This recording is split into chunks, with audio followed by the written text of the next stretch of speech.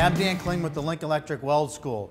We're going to go over some general troubleshooting of the machine and also some general maintenance associated with our SP-140T flux cord wire feed welder or GMAW welding as well.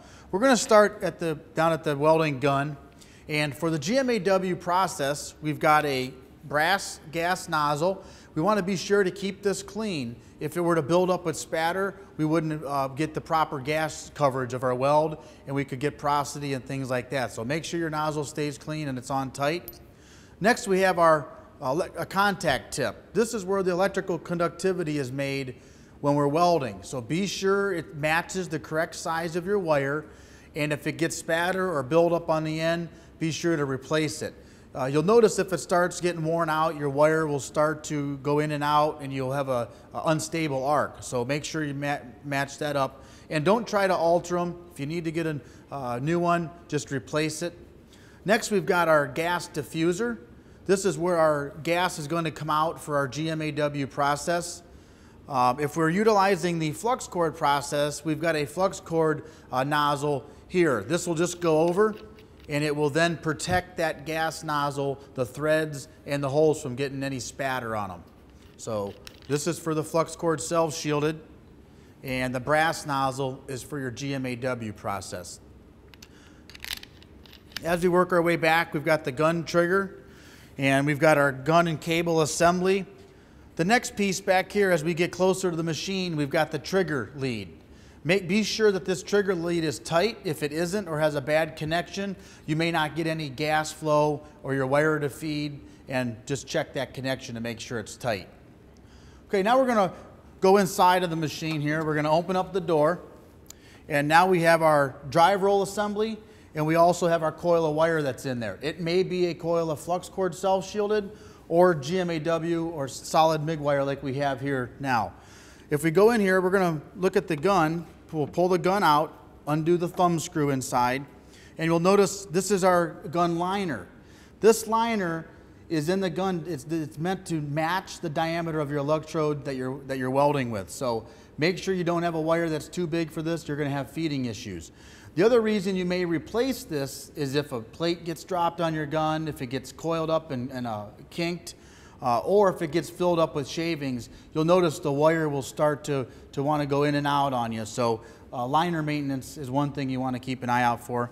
And to do that, all you're going to do is undo this set screw here, have your gas diffuser out and your contact tip, pull out the liner, put the new one in, let it run out through the other end of the gun, tighten this up, tighten the set screw up, and if you reference your operator's manual, there's a cutoff distance at the other end that you want to make sure that you maintain. Once that's been replaced, we can put the gun back in. We'll tighten up the thumb screw. And now we work our way back to the drive roll assembly. We have our tensioner knob and our idler roll and our drive roll. The drive roll is very important. We have a dual drive roll in this case. This is going to be for both 025 and 035 wire. So if you're running the solid wire that comes with the machine, 25 thousandths, the number that you see on the front side is the size that it's set up for. So the other side you'll see says 035 and 025. If you're running the flux cord self-shielded wire, you'll run the 035 side. So put that back on. We also have our ingoing guide tube and our outgoing guide tube. Put the drive roll back on, put our tensioner down, lock our knob. Then we come back to the coil of wire, and you'll see it when we feed the wire through, it'll come through this conduit, in the guide, and out. One thing we have here is our tension adjustment for our coil of wire.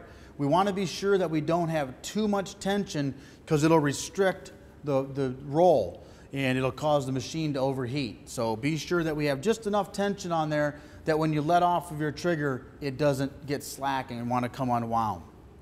Now, moving to the bottom area here of the drive assembly, we've got two output studs. Those are for determining what polarity we're going to be welding on.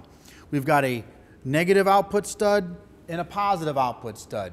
The setup you see here is set up for electrode positive for GMAW welding. If you'll notice, the cable from our feeder is hooked to the positive stud, our work cable is hooked to the negative stud.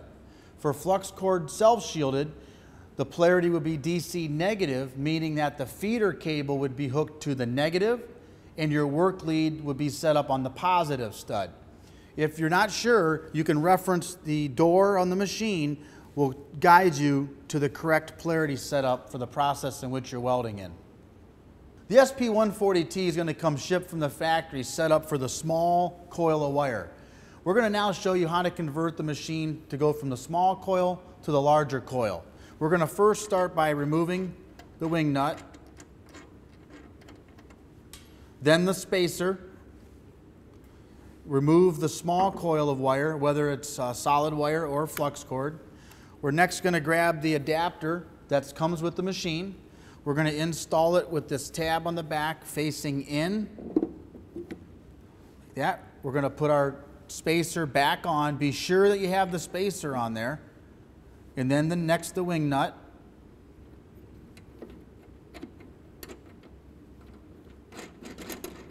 We don't want to over tighten it. So a little bit of pressure is good because that also acts as your brake and your tension on your coil.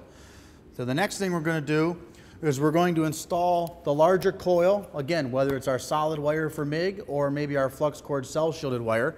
We're going to install the coil, being sure that the wire is feeding off the top of the coil, and you'll push in the tab on the adapter, put on the coil, like so. Again, be sure it's facing, rolling off the top, and now you're ready to run your wire through and start welding. Now moving to the back of the machine, we're going to close the door. And if you're running the GMAW process, we now have to have a shielding gas. So some of the common troubleshooting for shielding gases are check your connections. So we've got our input connection for our gas coming into the back of the machine. Be sure that that connection is tight.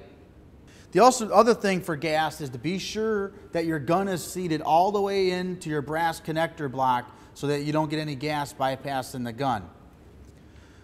Next, again, if you're using the GMAW process, we're going to have a regulator. So be sure that your regulator is set to your proper gas flow, and you can reference your operator's manual for that. Be sure that your brass connector on your regulator is tightened down, and also your gas line on your connector is tightened down. One thing to keep in mind is before you open up the valve all the way, is back your regulator off so that way when you open it up, it doesn't give it a big surge of gas and it could possibly ruin the meters. So back off the regulator a little bit, then open up the valve. These are just a few tips to maintain the quality of your welds. And if you need any more information, you can visit lincolnelectric.com.